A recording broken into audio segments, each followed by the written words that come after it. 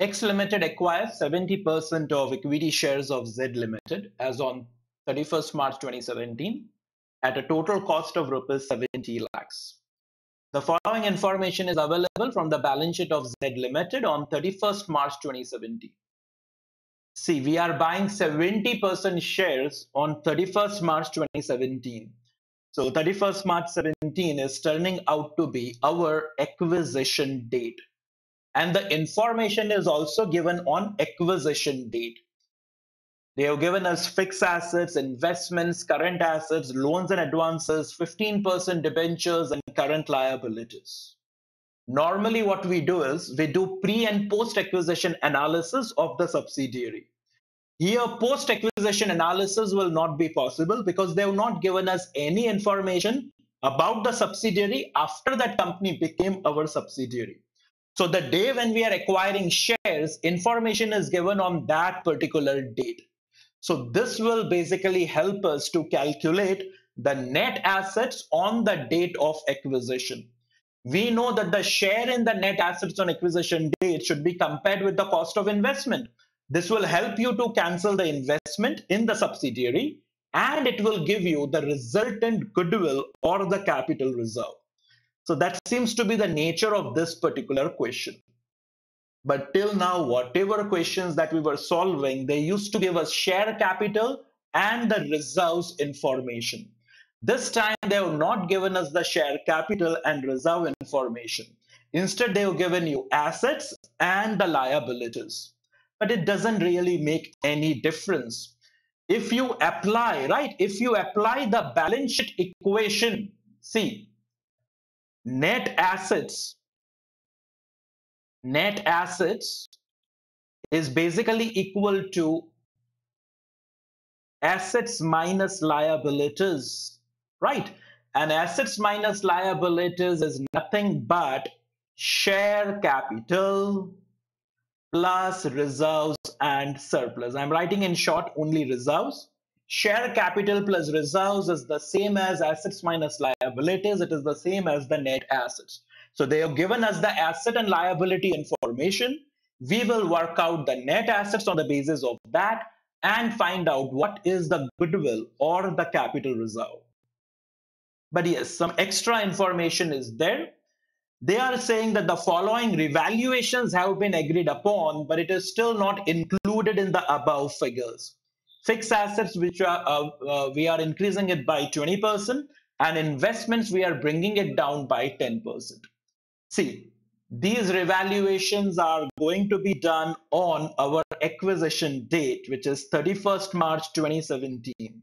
So when we are making a list of the net assets, at that time, we will give effect of the revaluation. What more? Z Limited declared and paid dividend at the rate of 20% on the equity shares on 31st March 2017. We are buying shares on 31st March 2017, and on 31st March 2017 itself, we are receiving the dividend. Obviously, this dividend will be for the pre-acquisition period. As per accounting standard 13, if you are receiving any pre-acquisition dividend, then such dividend cannot be credited to the P&L. Such dividend is recovery of cost.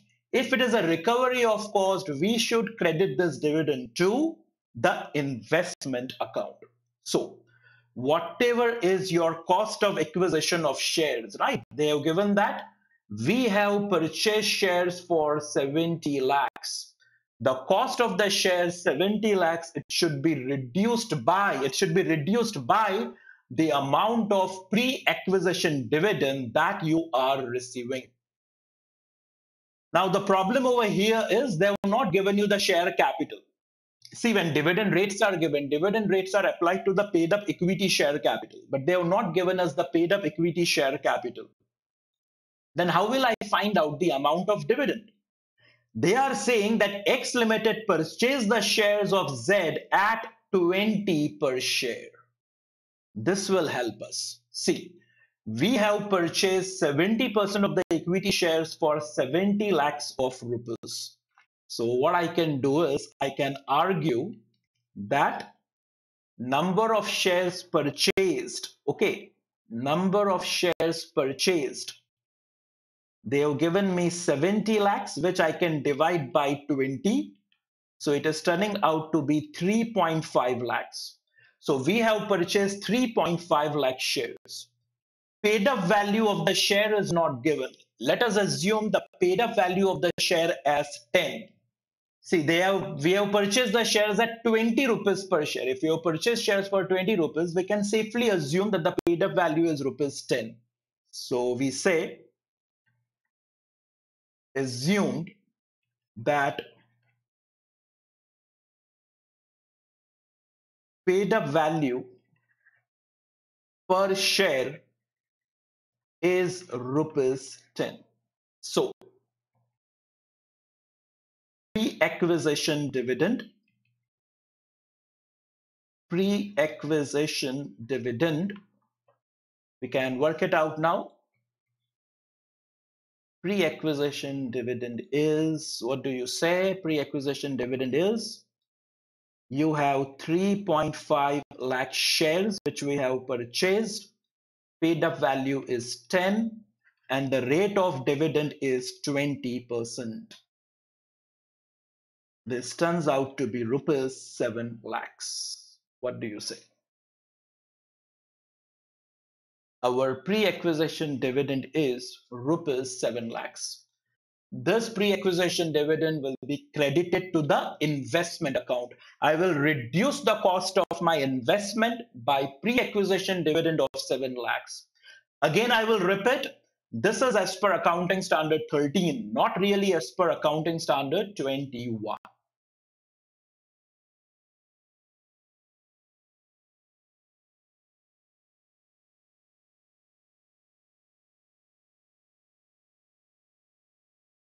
Yes, we say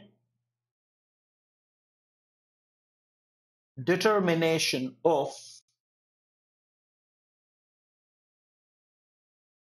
pre-acquisition net assets. Pre-acquisition net assets.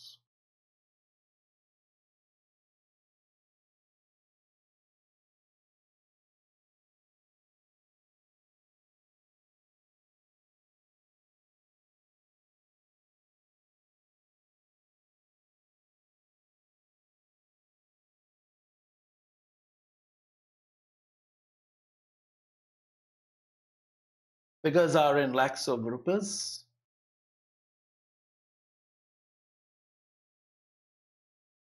I have the question with me. I am copying the figures from there. We say fixed assets 120, investments 55, current assets 70, loans and advances 15. Let's take an intermittent total right now.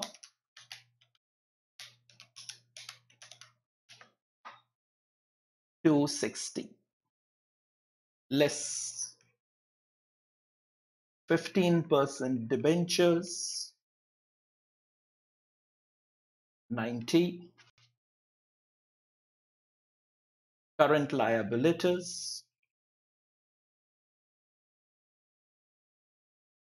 50,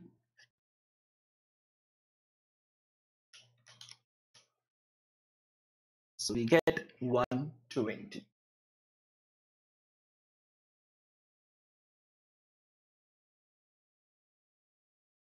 This is net assets before revaluation. So I get net assets before the revaluation. Now, what is the revaluation? We are revaluing on 31st March 2017. See, these figures are also on 31st March 2017 and revaluation is also done on 31st March 2017.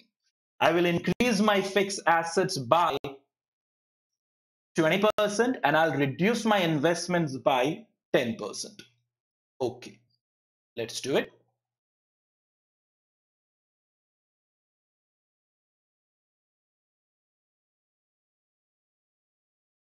Revaluation on 31st March 2017.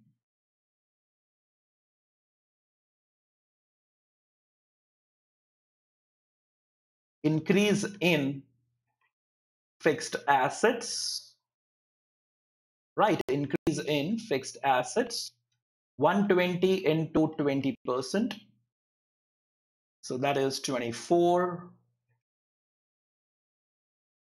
Decrease in investments. We have to reduce it by 10%.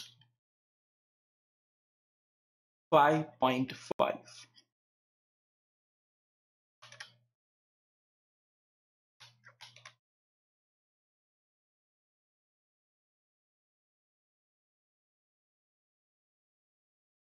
So we get 138.5. This is net assets after revaluation.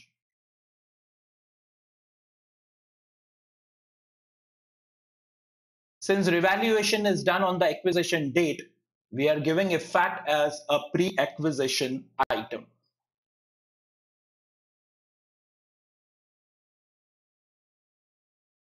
So it's time to work out the goodwill or the capital reserve.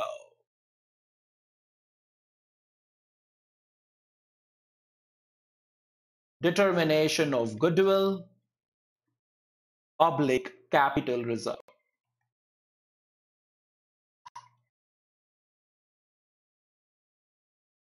Right, we are basically supposed to cancel the investment. You can even call this as cost of control working.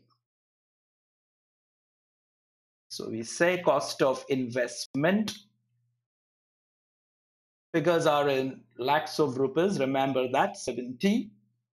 First, I will reduce this by the pre-acquisition dividend. So pre-acquisition dividend. We had discussed this earlier. The pre-acquisition dividend is 7 lakhs. So I get 63 less share in net assets on 31st March 2017, the date of acquisition, 138.5, we have purchased 70%.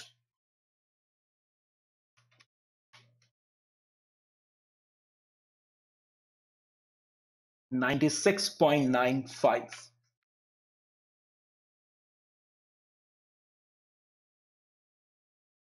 So I work out the difference. 33.95.